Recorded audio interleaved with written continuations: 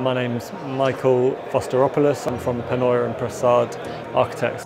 We have now completed a project with the University of Kent, and that's called the Simpson building. It is to house the School of Business and the School of Maths, and also to provide some shared teaching and learning space. The original competition called for 3 separate buildings for those 3 elements, and our competition winning innovation was to bring those 3 elements together into one building.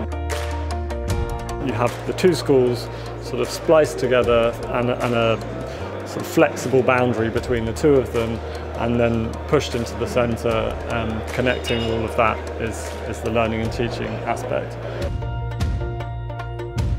It was one of the earlier projects that we used ARCHICAD on. So in some ways we were getting to grips with ARCHICAD, but we found as we moved through the stages towards construction, we were becoming more and more fluent with how to use it as this fantastic communication device through things like cutaway sections and 3D plans of the floor plates, and then using the BIMx model to get right inside the building, and the clients themselves, the end users, were downloading it onto their iPads and onto their phones and navigating it themselves.